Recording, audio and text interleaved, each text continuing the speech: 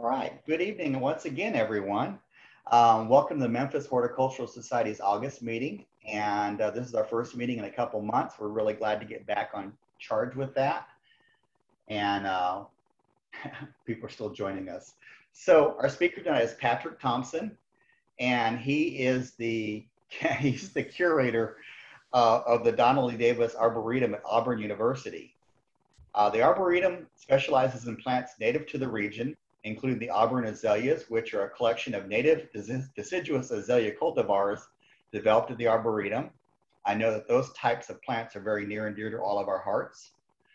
Another of the Arboretum's core collections are Sarracenias, or pitcher plants, which are also native to Alabama and will be the focus of our talk this evening. Meanwhile, Patrick is another Alabama native for us, and he holds a Master's of Science in Horticulture, which was awarded at Auburn. And I asked him just to give me a little bit of information about himself, and he gave me this rundown. He said he shares his home with, are you ready? 1 wife, 3 children, 3 dogs, 3 cats, 15 koi, 6 turkeys, 12 chickens, 1 python, 2 rats, a few dozen aquarium fish, and what he describes as a ridiculous amount of plants. He also said he has some hobbies, including woodworking and sausage making, but I'm not sure how he can have any hobbies once he's done taking care of all those animals and plants. So we'll have to get into that in another session, perhaps. He just got back from a few days on a camping trip looking for sandstone oaks, which is a very rare species native to Alabama. Hopefully we'll have time sometime this evening for you can tell us a little bit about the sandstone oak and also the rest of his trip and maybe a little bit about those animals. So please join me in welcoming Patrick Thompson, and I am about to make him the host. All right, thanks, Stephen. Well, fortunately, the wife and children all participate in taking care of the animals around the house. Not so much in the woodworking, but sausage making is an all-hands-on-deck experience. So it takes a team for all of these things that I'll be talking about tonight, actually. And so let's see if I've got the ability to share my screen. So you guys don't have to look at me anymore because I've pulled together quite a few pictures that I hope you enjoy.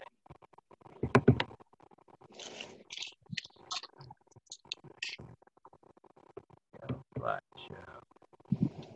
And Patrick, remember, you have the ability to mute people. All right, I'll do what I can with it. But if everybody will just stay muted and be okay, because I think I'll have to do some scrolling to find people to mute. But I won't be too shy with it. So I decided to get right into this talk with a really clunky, complex title slide. So the tall trappers in Alabama's beak rush bogs, all of that should confuse you at least a little bit. And so it's totally intentional. Now, pitcher plant bogs are what most people call these places where pitcher plants live, but pitcher plants aren't the only thing in there, and it is what we're going to focus on. But I just wanted to get this slide up front for starters so we could acknowledge that, you know, there's a lot of other things going on in these bogs. They're really complex. A lot of things live in there that are very well adapted, and they all work together in some really amazing ways. And I wish I had time to really get into all of the complexity of those interactions tonight. But the pitcher plants themselves are so interesting. We will jump right to that focus in a second. But George Folkerts is a legendary professor from Auburn University that did a lot with pitcher plants and inspired me to get into plants from the beginning when I was a zoology student. But he thought these pitcher plant bogs should be called beak rush bogs because the diversity of sedges in there blow away the pitcher plant diversity by a mile. There's 60 species of Rhynchospora, just one genus of sedges in here. You can see in that upper right photo with the Sarracenia flava, the yellow trumpet pitcher plant there, those white top sedges, and everything along the bottom row are types of sedges. So in Alabama, we've got 60 species of Rhynchospora and just 7 species of these Sarracenia. So need to give a little nod to the other species that are in there too. And the pitcher plants do trap things. They are carnivorous, but there's also sundews, bladderworts, and butterworts, and other shorter statured carnivorous species in the bogs too. But these tall pitcher plants are really eye-catching and really amazing, and really have an entire ecosystem built around. And in those two white-top pitcher plants in the photo there, you see a frog peeking out of one of them. And they have figured out that the bugs do come to these pitcher plants, and the nectar attracts insects to them. And so we do have predators that hang out in those pitcher plants.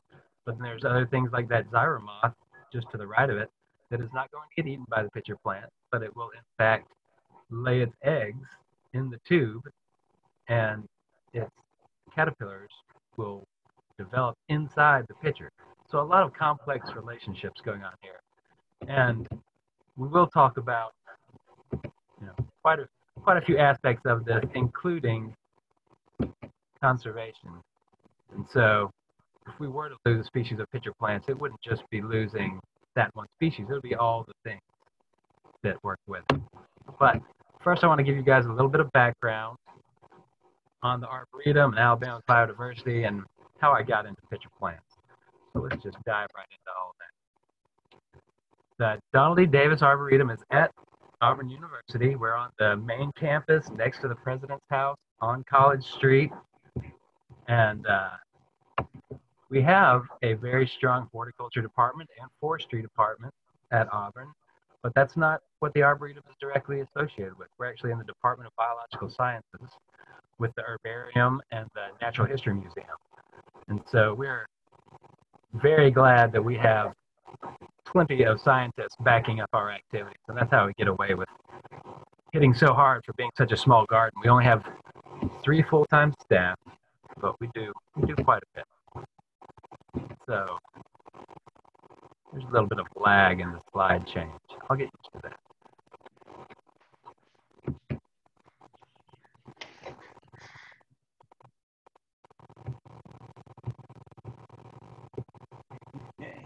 I hope so. All right, so the Arboretum is 14 acres, and it just happens to be shaped very similarly to the shape of the state of Alabama, and we've laid out our plant collections accordingly. So in the southwest corner of the Arboretum, we have sand dunes and coastal displays. And as you travel north through the Arboretum, it would be like traveling north through the state of Alabama until you get to the north end of the Arboretum, where you could be up in the Highland Rim or Cumberland Plateau, and you'd be seeing hemlocks and big leaf magnolias and rhododendrons with large evergreen leaves. So it's an interesting trip. But we are based on Alabama's flora, and being an arboretum, trees were our first major collection project. So if you look at this heat map from BONAP, you can see where the concentration in the U.S. is of large tree species. And you guys are doing pretty good over there in Memphis, but it really does zero in right there on Alabama. So we have tons of large tree species that would make a fine collection, but we branched out from that a little bit. So you can see here just some quick by the numbers look at the Arboretum. And one thing that we do have are a couple of nationally accredited plant collections. And so our Quercus collection includes 39 species of Alabama native oaks. And our rhododendron collection, mostly deciduous azaleas, is also accredited. But the one that we're working on now is Sarracenia. And from our first mentoring till full accreditation on the Quercus was a 7-year process. So it is intense work to get these collections accredited. And Stephen mentioned that Alabama sandstone oak, and that's the central picture right there. It's kind of a 3-lobed dwarf species that lives right out on sandstone outcrops in the hot sun. And as soon as you get off of those outcrops and glades, you get outcompeted by the white oaks and the post oaks and sand oaks that live around. Right. So oaks really do find the center of their diversity for the U.S. and Alabama. And right in southwest Alabama, 28 species occur in a few counties right there together. And you guys might know that some of our native species can be a little promiscuous. Oaks are one of those. They hybridize freely between the two main subgenera, the red oaks and the white oaks. And so we try to help interpret that for people, but as you can see, there is quite a few things to interpret. So this is signage that we have in the Arboretum with our oak collection. And these are just the white oaks in Alabama. So that's less than half of the oak species. But part of the challenge, being a native plant collection, is getting people to realize that being an oak tree is nice, but if you can appreciate the diversity within the genus, then that's a whole nother level of understanding. And we're going to try to accomplish something like that with the pitcher plants tonight.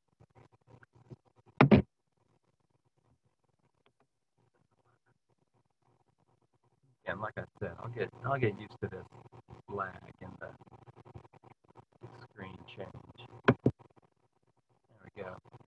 And so our work with pitcher plants is right now really well accomplished in just the visual displays. You can come enjoy pitcher plants, but we're trying to, before we can get that accreditation, really take our collections curation to the next level, and that requires some major strategic planning. And with the pitcher plants, that's an evolving thing, but I'd just like to give you a little peek into a benchmarking study that we did with these deciduous azaleas before we got our accreditation for that. It involved sending out a survey to all of the public gardens that the Association of the Public Gardens of America pointed out to us with significant deciduous azalea collections. And so with these plant collections that are going to have conservation value and aesthetic value, it's really important to have documented wild source information for these species. And so to have an Alabama azalea is nice, but to actually conserve the genetics for the species, you need to have a diverse collection. You need to know where they're from. You need to have a plan to keep those alive. And so you can see the A.U. Davis Arboretum is that big gray wedge to the right. Has 14% of the wild documented deciduous azaleas reported for the survey. And the major competition over there, or how about teammate? Our major teammate in conserving deciduous azaleas is the Mount Cuba Center up in Delaware. So they have 75 full-time employees keeping that collection going. But there's some famous gardens that you don't see on here real close to us, like Callaway Gardens, and in Mobile, there's the Mobile Botanic Gardens, one thing, but they don't keep the level of records needed to provide a response even to a survey like this. And so it's that intense record keeping and documentation and frequent field checks of existing collections that are required to get that accreditation. And so, again, the last page that I'll show you out of this benchmarking study shows that Alabama azalea where those wild specimens break out, and you can see that the Davis Arboretum has 75 of 165 of those living specimens. And of all the 291 living specimens of Alabama azalea, most of them are wild collected, and so a lot of the species that's not the case. But this is good for the Alabama azalea. If something were to happen in the wild, we would have backup material that we could repopulate areas with. And as more and more of the landscape gets developed, the need for things to repopulate the built world grows. And man, the Alabama azalea is a good-looking plant. I mean, if we can't get people behind getting this in the landscape, then we've got some major challenges. But one good thing about having 40 different counties worth of Alabama azaleas in the collection, it gives you a chance to really see the diversity within the species. And so there's, an impressive amount of diversity just in that little handful. And that was just me walking through the garden, plucking a flower off of each plant, of what was in bloom on a given day. And you get that typical yellow blotch, white flower, sometimes almost no blotch, sometimes a little bit of a pointy thing going on. But then when you go out in the wild, these are mostly, single representatives from its line. But this is in Southwest Alabama. All of these photos are from a single site, a single population on a single day. And on one hillside, we've got plants that have solid white flowers, some with a pinkish tinge, some with a dissected kind of spider type effect to the corolla. We've got parts of the petals, or parts of the anthers becoming petaloid, giving you that double effect, yellow plant. And also the standard Alabama azalea in the upper left there was the most common one on the hillside. But you can also get some really fine ball trusses out of some of these too, like that photo in the center. So just running past some of our other collections as we get to the pitcher plants. So we really hadn't gotten into rare plants yet until the public gardens really started trying to take on that in the early 2000s. And it was suggested to us by the Georgia Plant Conservation Alliance that we should take on pitcher plants. Alabama is the capital of them, also in the southeast. And in 2010, we started the Alabama Plant Conservation Alliance about the same time we got into pitcher plants. And the plant conservation alliances are sprouting up all over the place. And Tennessee there, it's at Austin Peay University, the Southern Grasslands Initiative. A young man named Cooper Breeden is the coordinator for the Tennessee Plant Conservation Alliance. And he's been in this position for over a year now and has got quite a few balls rolling. It's a great program they've got going there in Austin Peay. But with so much pitcher plant diversity in Alabama, it was just really was something that we, could not refuse the suggestion. So you see, there's another heat map like those BONAP maps showing where the species overlap. And so up there in the northeast corner of Alabama, there's a single species. It is a federally endangered species. Me and Steve were talking about pitcher plants at Little River Canyon just before the meeting started. And so that lives there. And then in the central part of the state, you can see the Alabama pitcher plant or canebrake pitcher plant there. But on the coast is really where these things become diverse and overlap. And so we'll see some more about them, those coastal bogs as we go. But this is background, get into the basics. So the trap of the plant is a leaf, a highly modified leaf that's rolled together to create a hood, and this pitcher that has an attractive zone, conductive zone, and the detentive zone at the bottom is where the necromass builds up with lots of little bugs that this thing can digest. And so the leaf is very important for most of these southern plants, just as a trap, but in the northern group that we saw in the northeast corner of the state, they actually have a lot of phallodia that is just a leaf that doesn't create a trap. Pretty unique among the pitcher plants. Right. There we go. So now you can see a cross section of the leaf of the purple pitcher plant. And these plants are carnivorous, so they can have a leg up on other species at places where there's not enough food in the soil. And they're using the nitrogen, potassium, and phosphorus from this prey to do photosynthesis. So they still have green leaves. They're still doing the same thing other plants do. But if there's not enough NPK in the ground for them to build the parts themselves they need, then they get a leg up by snatching those things as they fly by. And the other main part of a pitcher plant is, of course, the flowers, which is just a mechanism to grow seeds to spread themselves around. And so that picture in the upper left, you can see a white top pitcher plant leaf facing away, and then the flower there with the petals reaching out away from that staminal tube, and the reproductive bits there, the anthers and the filaments are exposed when you pull out that petal. And then the stamen is actually that huge recurved flat surface. And right at the base of that, it'll swell into the seed pod you see in the bottom picture with all those beautiful little pitcher plant babies. Well, seeds that'll turn into babies.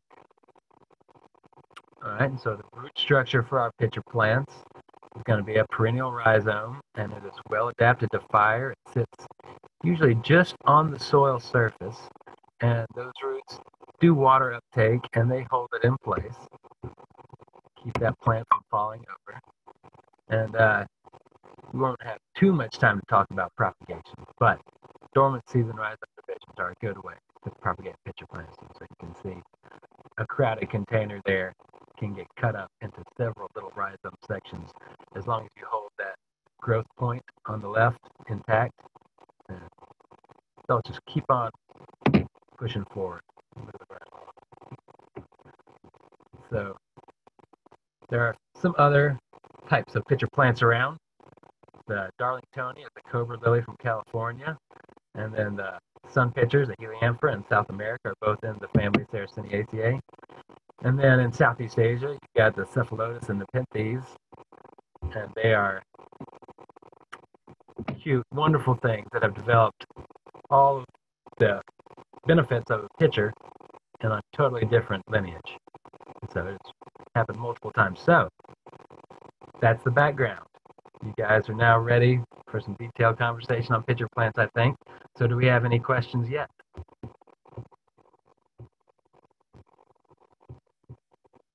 And remember, you can be typing your questions using the chat feature throughout this presentation. And whenever we pause, we'll catch up. All right, thanks, Steve. And I've got plenty to keep rolling with, so I'm just going to keep on rolling. And we're going to get into some wild pitcher plants. We're going to look at the habitat and talk about the different types of pitcher plants that grow here in the Southeast. Okay. So there is a huge diversity of wetlands and a huge amount of wetland diversity in there. And there's just so many different things to be seen out there. The photo on the bottom left there is, we call it the Big Bag. We call it the Big Bog in Baldwin County, Alabama. It's part of the Splinter Hill Bog Complex, which is the largest remaining carnivorous plant community in the world. And it covers hundreds and hundreds of acres. There's a lot of bogs scattered throughout it. There's a very publicly accessible nature conservancy property with a nice parking area where you can go see really well maintained white-top pitcher plants and a few other species growing there together in South Alabama. And this spectrum that these bogs occur in is really amazing. On the left there, we have the Alabama canebrake pitcher plant, which grows in gravelly hillside seeps. And it is a gravel hillside. I mean, rocks with water in between them is what these things are growing in. There's a little bit of organic matter at the top, but once the organic layer builds up to a certain level, then the competition starts coming in. And that's the benefit of having fire in the habitat, is you limit that competition by things like the tulip poplar you can see coming up behind Jenny there. It's not something we want in a pitcher plant bog. And then all the way to the other end of the spectrum, we can see Debbie Folkerts there taking pictures of the hooded pitcher plant on a canoe trail in Okefenokee Swamp. And that is growing in standing water. There's water behind it. It's not rooted into the land. That thing has its roots spread out in the water, basically as a floating entity. And so it's really impressive, the diversity of habitat these things survive. Most of them are going to have fire. It's hard to get fire right out on the water, but on the gravel and in the peat bogs in South Alabama, you definitely do get fire running through there. And so you can see the longleaf pine there in the upper photo, and it has been struck by lightning. You can see the fresh burn tissue down at the bottom. So that's at an Alabama pitcher plant bog, that's Sarracenia albumensis. And then the photo below it, you can see those rhizomes right on the top of the soil, just, you know, pretty well charred. And then all of these new pitchers and leaves coming up from the fire. So there's three main groups of bogs in Alabama. The mountain bogs up in the northeast part of the state. The fall line bogs are on those gravelly slopes around Montgomery, and then the coastal bogs with the most diverse groups of species. And so we're going to get to see some range maps here and see where these things are growing. Sarracenia alata, the winged pitcher plant, goes west all the way to Texas for the westernmost reach of the range for the genus. And again, also occurring in Alabama, of course. And here's a photo from my student Noah Yan, where you can try to wrap your brain around the diversity here within a single species. I mean, from clear yellow to dark, dark purple, and literally everything in between. And so I'm speechless every time I get out in the field with these things and see the range of colors that they can produce. Now, the white top pitcher plant might be the most beautiful native plant in the state. There's a few things that could give it competition, but that veined white tube, and these things are in competition with Sarracenia flava for being the tallest of the pitcher plants. They can get over 36 inches tall. Really, really amazing to see out in the field. And they can be almost white, even whiter than this, or really, really dark purple. And so it's wonderful to find in the field. Sarracenia flava, the yellow pitcher plant, runs up the east coast, as you can see, but also keeps its feet back in Alabama. And those pictures you see to the right are beautiful. It's a nice yellowish green color. A little simple, but that's not all the species can do. This red mark in the back of the throat is common for most of the varieties. And there are quite a few named varieties for most of these pitcher plants. This would be Var ornata. I believe the previous photo would have been Var brueggelii. And so it's all within Sarracenia flava. So you get this variety of color patterns, and you can get onto rubra, where things start getting more red, and then all the way to atropurpurea, which is almost purple. So let's scroll through some of it. Really amazing combinations you might see if you were to go out to a pitcher plant bog in the wild. So that would be that atropurpurea all the way at the far end of the spectrum. And these things are not small. I mean, that is as big as my hat. I mean, this thing is, that pitcher was almost as big as my face. It's just amazingly large. And again, this is the other tall species, so these are standing up over 3 feet tall sometimes. Just absolutely jaw-droppingly beautiful. And you don't usually just go to a bog and see one type. These things are usually growing together with a fair bit of diversity.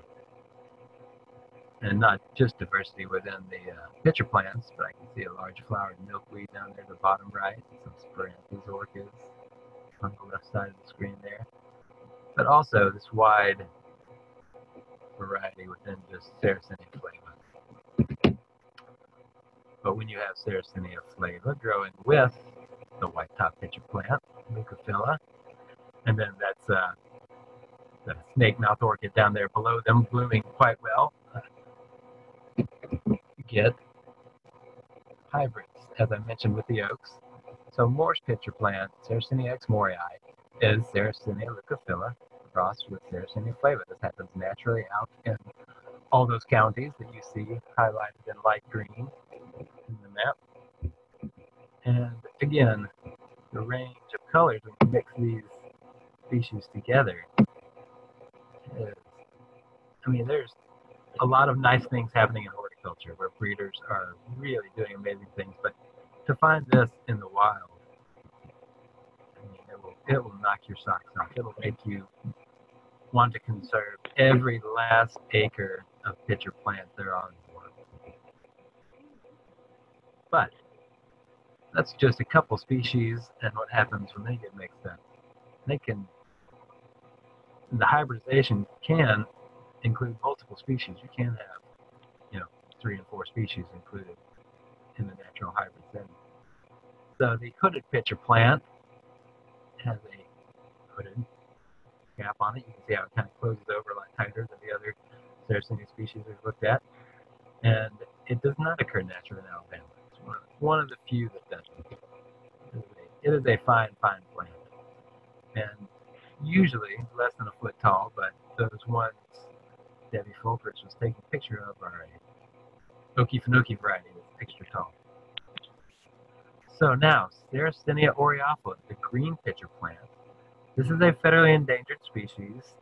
You can see below the range map there the Phyllodia leaves that do not have pitchers. And so this plant produces trapping leaves and non-trapping leaves.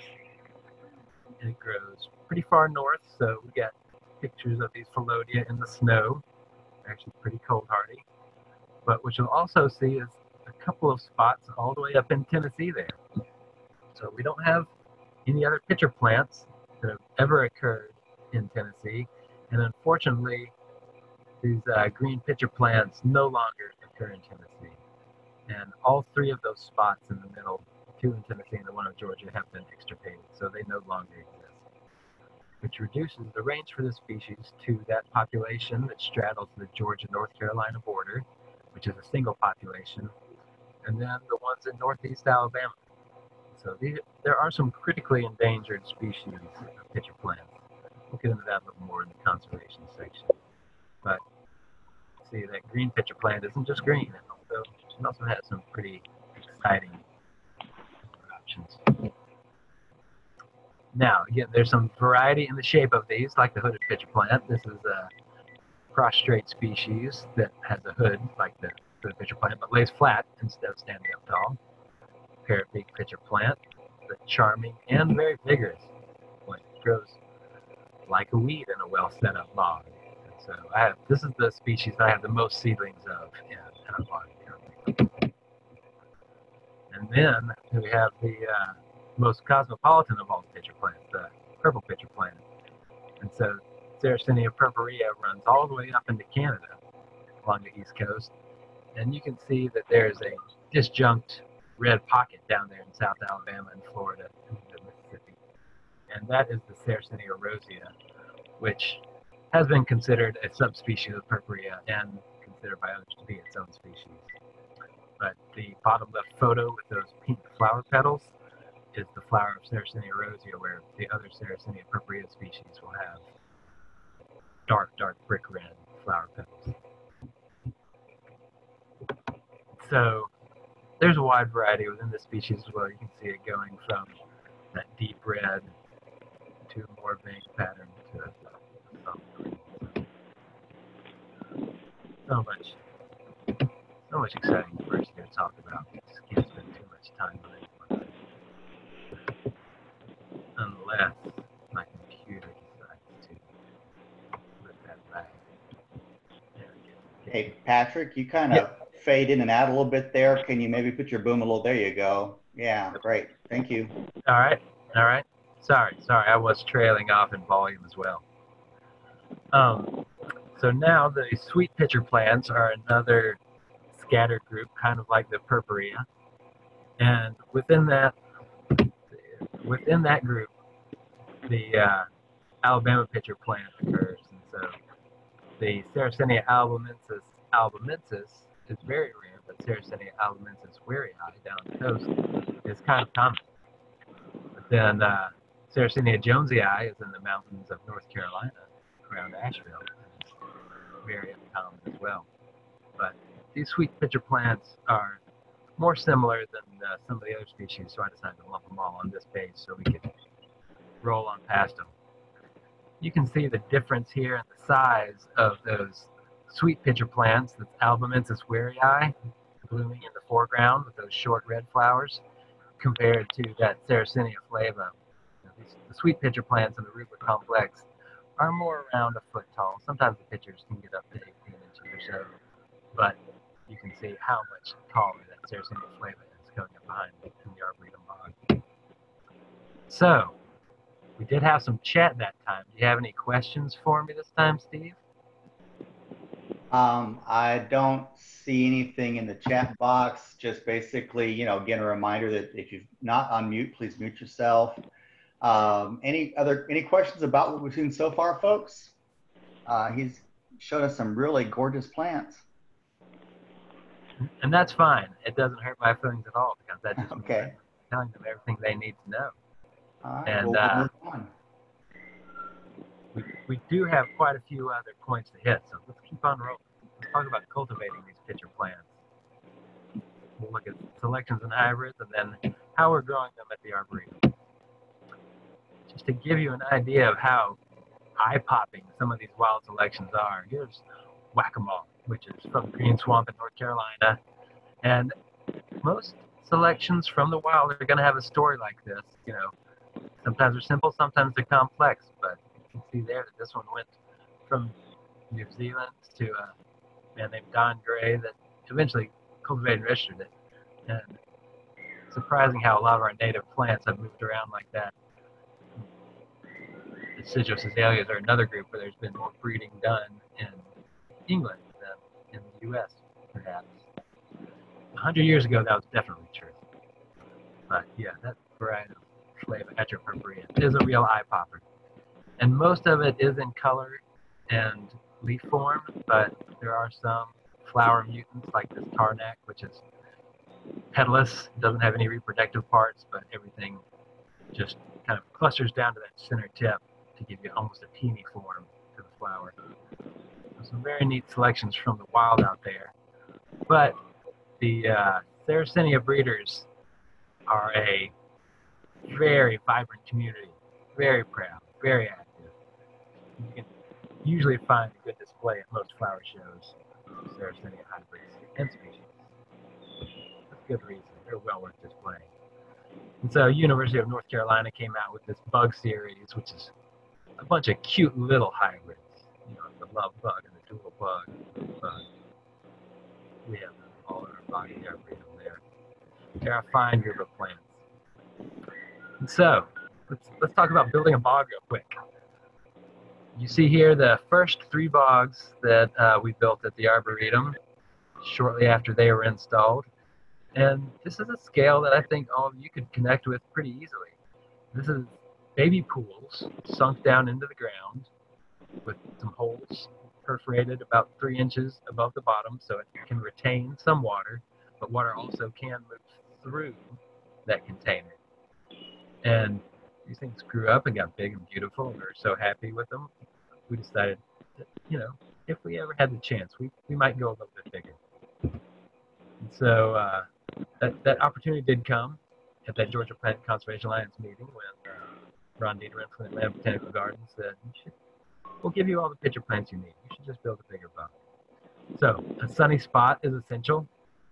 So there's a good spot in the central arboretum there with some lawn that wasn't doing too much.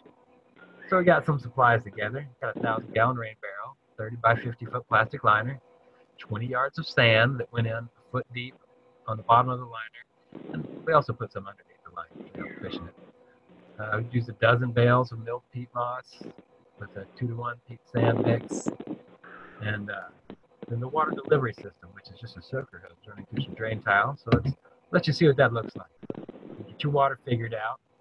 Get that 1,000-gallon tub in the corner there, and we put on a metal roof to help make sure our water was clean when it went to the gutters we installed to fill that cistern, which gravity feeds to the bog right out in front of that building. So this is that lawn we looked at from downslope, and you can see that it's been sculpted now. So we've got a couple low points that'll hold water for those pitcher plants when we put a plastic liner on it. But the whole thing is on that 3% slope.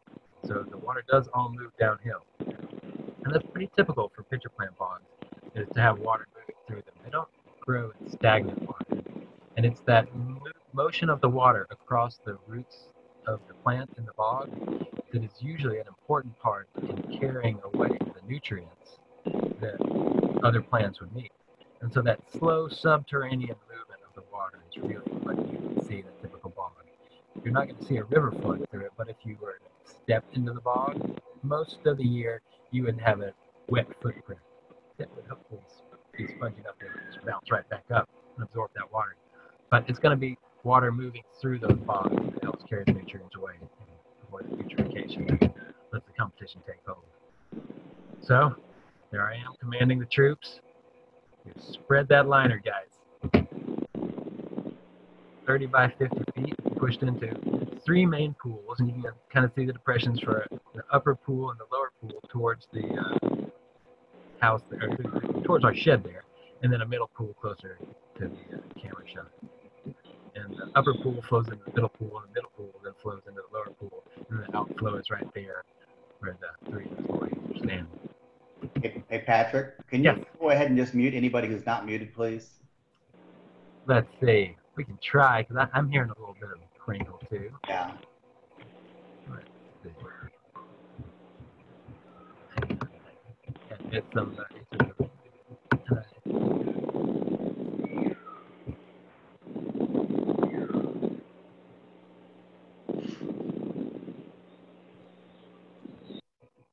All right, maybe now we're good to roll.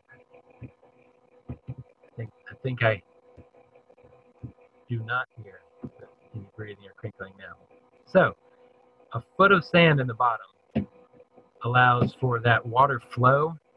If this were solid with the peat to sand mix, then I think we would probably have a lot of water getting held in there, and you kind of get that sour, stagnant peat water, you know, when peat just sits in wet. And so having a foot of sand at the bottom of this bog allows for that flow through the different parts of it. And you can find some pitcher plant bogs are going to have, you know, almost completely sand substrates. And it's just the constant flow that keeps the plants happy. But since we don't have as much water as some natural hydrologies, the peat layer at the top of this is really what helps keep the moisture on the roots. So there's good old Arboretum crew mixing wheelbarrow after wheelbarrow of sand and peat. You just throw the buckets in the top at that 2-to-1 rate, and it comes out the other end in the wheelbarrow, and we wheel it around, dump it on top of the bog.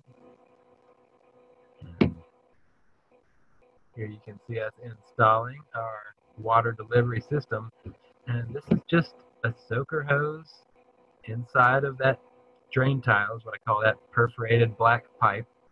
And so, click back here, it's at the top of that slope, so that water should weep pretty evenly through that entire thing. Now, what we found is that in the summertime, when things start to get dry and there's not many other water sources, we do have some rodents that'll get in there and chew a little hole in the soaker hose to get a drink. But it's not the end of the world, because the whole thing is on a plastic liner anyway. And so when we do lose water like that, it's going into the bog system. And so it's okay that it's a loose weeping system, as long as we can distribute it throughout the whole thing. But at the end of that pipe that's closest to us, I would have the end of the soaker hose that has a threaded cap on it. And so if I find that the bog's dry, then I just open the cap on that soaker hose and let water flow freely through it, because the outflow is high enough that the entire pitcher plant bog can have pooled water sitting a couple inches deep in it. And when everything needs a good drink, that's what I like to, you know, dump several hundred gallons of water on it and just let them drink, and they'll soak it up. So once we had all that stuff ready, it was time to go get some plants. So this is the pitcher plant bog at the Atlanta Botanical Gardens. They claim the world's largest carnivorous plant collection, and I believe it's true, because there's a lot that you see at Atlanta Botanical Gardens, and their display bog here. But then you go behind the scenes in a greenhouse like this, and then at the final section, we're going to see their conservation gardens at Gainesville. But that's a fine greenhouse to get to go shopping in. It was a rare pleasure to have them donate so many plants to our pitcher plant bog. But going home with a cart like that is hard to compare to. And so then we gotta really stomp that bog in. So this was recommended by that Georgia Plant Conservation Alliance, is to just dance that bog in. Just some bluegrass pickers out there to stand around and let those kids jump up and down and churn that peat a little bit into the sand. And that was a good day. That was a good day. And all those kids, you know, they can come back and look at that bog later and say, hey, I did a little mud dance out there at an Arboretum program one day. So that's fun stuff. Gives, you know, a little bit of ownership to the people of the community that are involved. And so here you can see we've got our pitcher plants plugged in, but also quite a lot of grasses incorporated in there. And the grasses grow a lot faster than the pitcher plants. So that layer jumped right up and started filling in. And now you can kind of see how on the bottom left is the lower, wetter end of the bog. And you can see the peat has washed down there and pooled, and the sandy, drier side has settled up top. But that's what we wanted to happen, because in these pitcher plant bogs, you get striations of species that occur on these different gradients, where on the upper sandy side of a bog, you'll find those white top pitcher plants because they like it a little bit drier. And then slightly down slope, you'll find that X Morii, the hybrid between the white tops and the Sarracenia flava, the yellow trumpets. And then you get down to the wet spot and you find flavas down there. And so it's important to have a variety of options. And now we've got seedlings coming up. The white top seedlings come up uphill in the bog. The flava seedlings are coming up downhill in the bog. So we put a bunch of material in there, but they're figuring out exactly where they're going to be. And so this is towards the end of our construction of our outdoor classroom.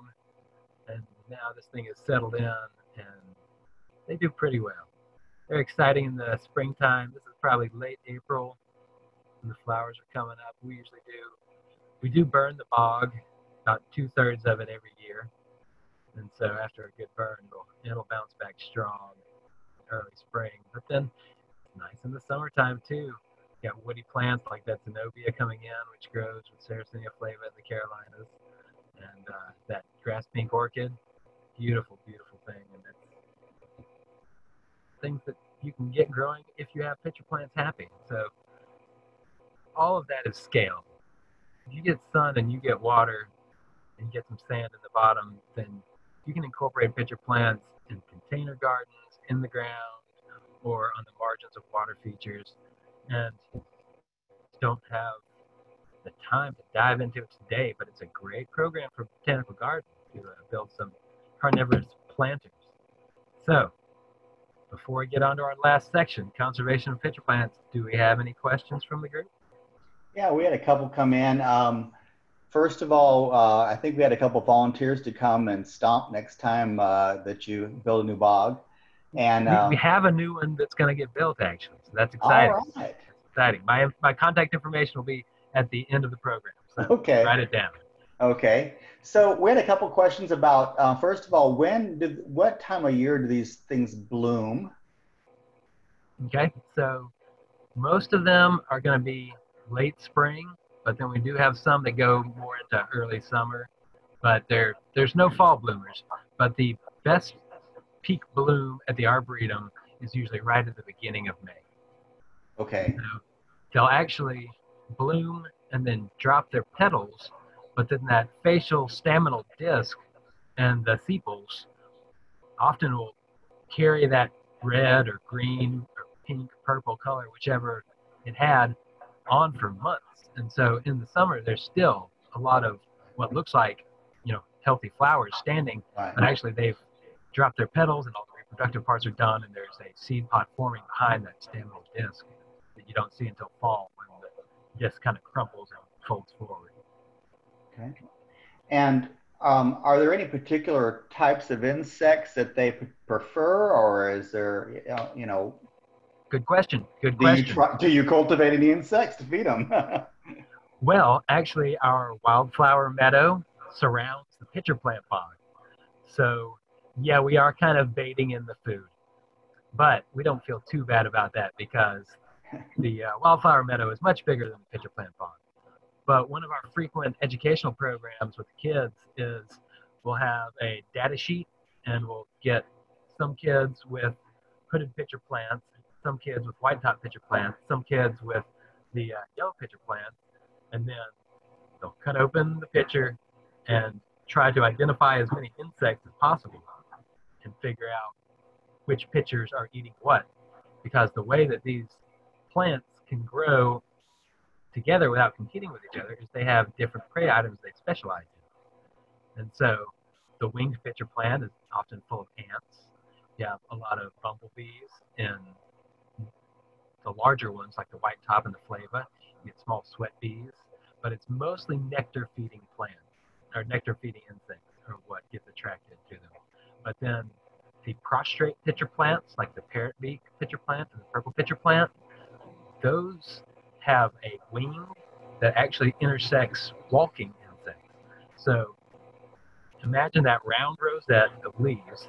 If an insect walks into that trap, it'll hit that wing, walk along the leaf, and it either goes to the center and then redirects out and falls in a trap, or it turns to the outside and falls inside the trap. And so there are different pitcher plants preying on different things, is the short answer at the end of that long answer. Okay.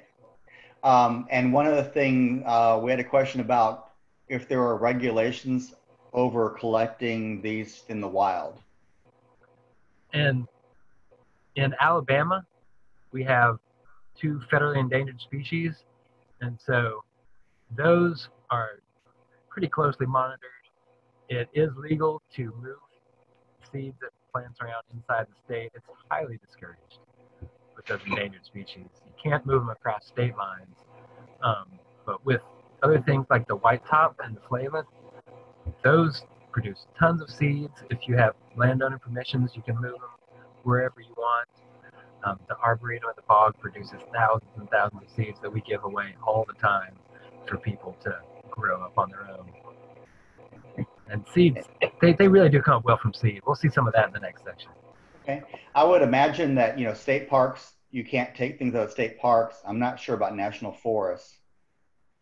Also, the truth is that you can apply for permits to collect things in state parks. Okay. And if you're doing something like taking them to the Memphis Botanical Gardens for a, intentional conservation collection, like I was talking about, where you're keeping good records, and that's the type of thing that, might get approved. And that's what the permitting process is for. So people that know what the collection pressures are can decide when that's appropriate. All right. Not a flat no. Okay.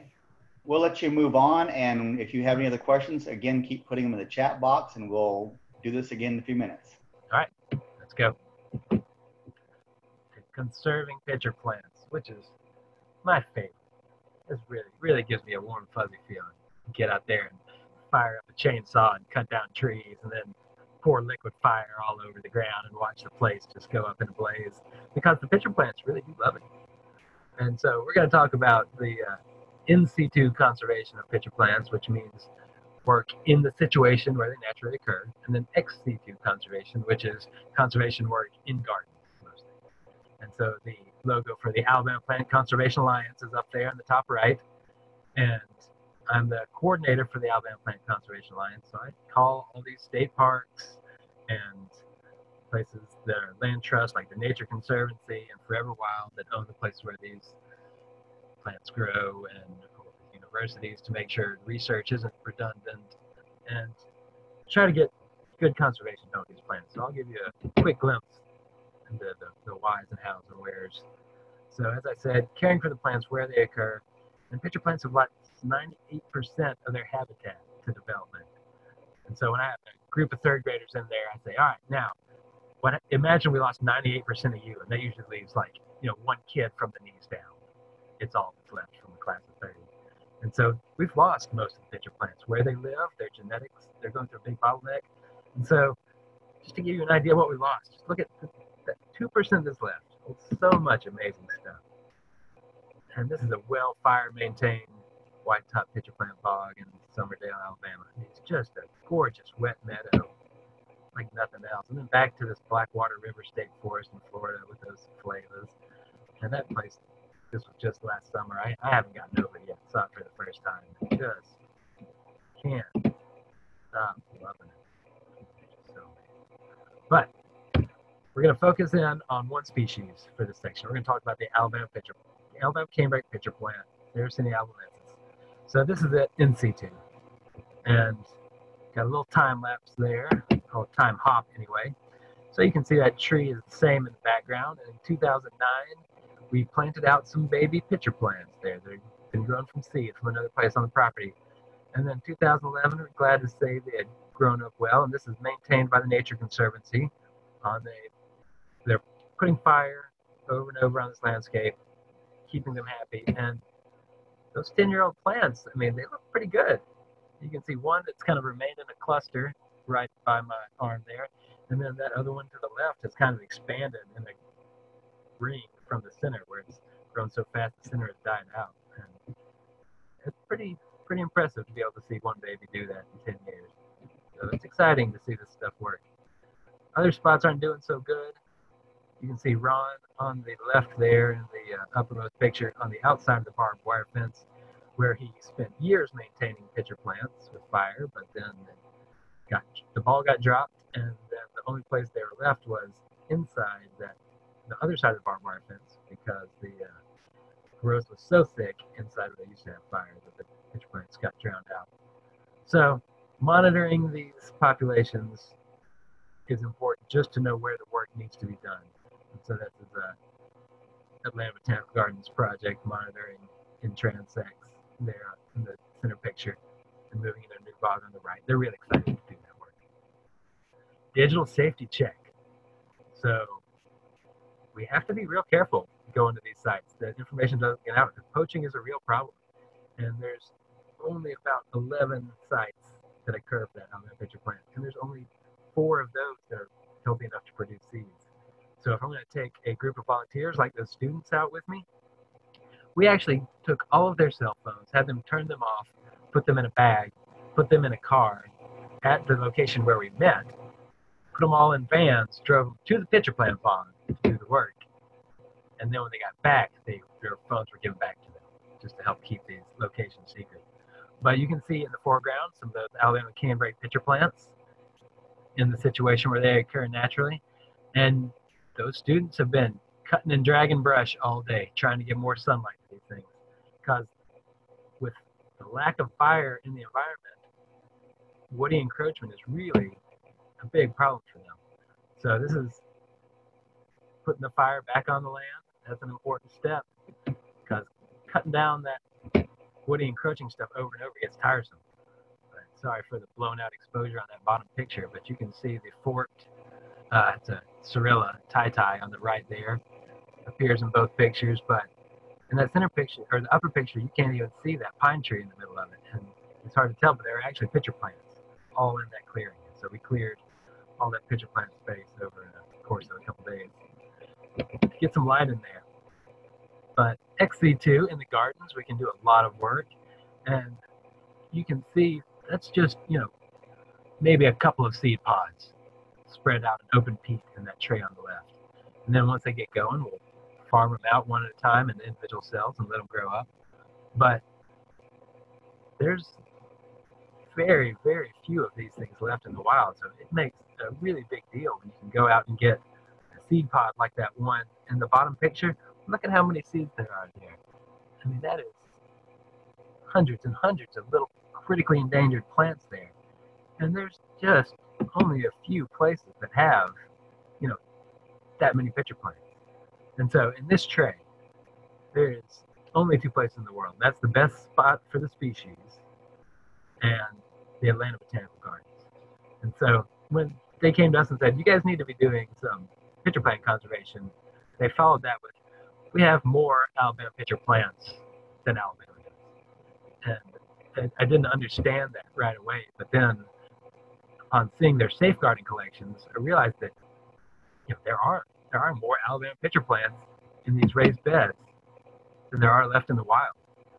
And so it's hard for those seedlings to take hold, especially with environmental pressures like, so much shade and encroaching vegetation and eutrophication of these sites, because the water flow has been altered by, planting timber around them, by mining for gravel, and lack of fire. There's so many things affecting the wild situations.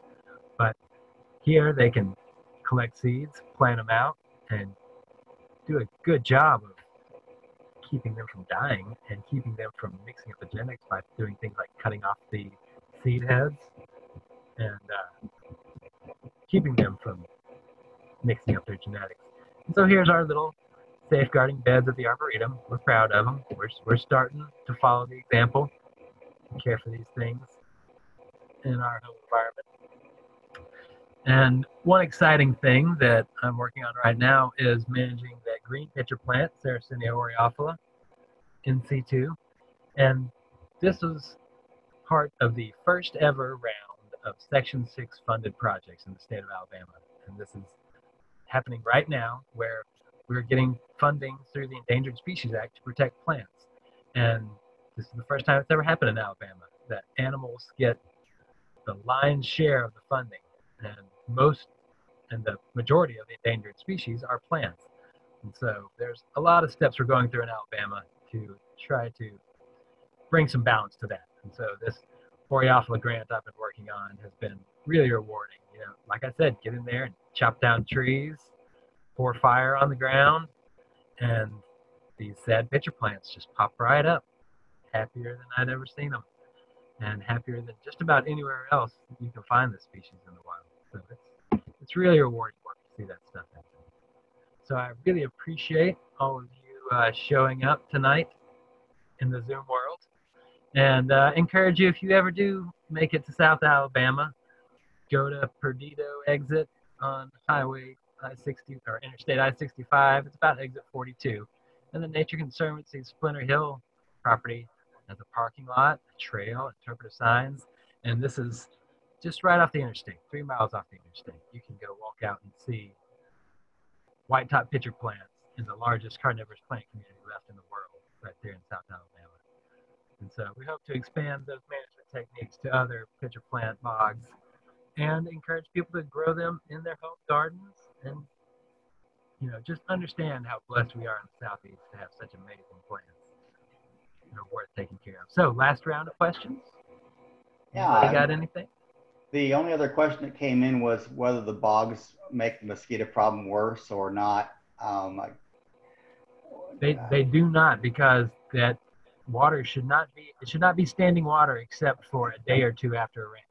You shouldn't see it's 7 days usually is the turnaround for mosquito larvae to flying away. And so, for example, if you're designing a rain garden in the landscape, then it would be, designed so that it drains in 7 days. Pitcher plant bogs are pretty much the same way. You'd want that water level to be down within a few days. So do y'all have a native plant sale, or do you sell the seeds that you're collecting or anything? We do have a big native plant sale, but we are really heavy on the native azaleas and the Auburn azalea series that are plant sales. The pitcher plants are just so slow. When is your sale? We have an on-the-ground sale in the spring where we'll have lots of stuff, and it's usually around April 20th. And then we have a mail order plant sale where you can come put in an order, and we have several native nurseries that we pool their price lists together. And you put in an order in October and then pick it up in the beginning of November. Okay. So a spring and a fall sale is the quick answer. Well, speaking of sales, I'm going to ask Ann Valentine from Lichterman to talk to us a little bit about her pitcher plants and her sale that's coming up. Ann, are you ready for that?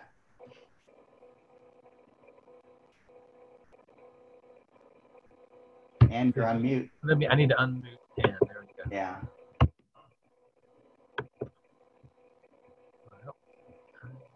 I can do it.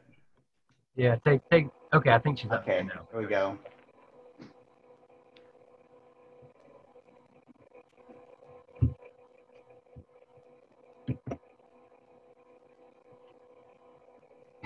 Ann?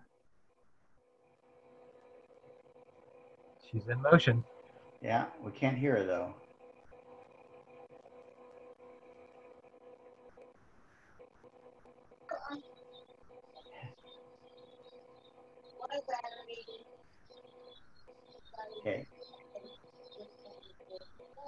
Okay.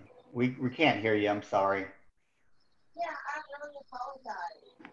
Okay. Well, how about if we send that information out via email later? That sounds great. Okay. Okay. Yeah, she does propagate some carnivorous plants at Lickerman, and they will be having a plant sale on starting October 3rd. So we'll have some information about that to you all via email soon. Okay, any other final questions? Just a lot of thank you very much, Patrick. A lot of thanks. A lot of people thought that flowers are just, the pitcher plants themselves are absolutely beautiful. I mean, I consider the whole plant to be a flower because it's so colorful and gorgeous. I always enjoy seeing the ones in my big backyard, the Botanic Garden. And so, you know, I think you showed us that it would be possible to grow them in your own yard. I mean, making a bog not that hard, not a mosquito draw, might be a lot of fun. So. And they do great, even just in a shallow container. Great. Yeah, when you said a children's pool with holes in the bottom, I think a lot of people, their light bulbs went off maybe, so.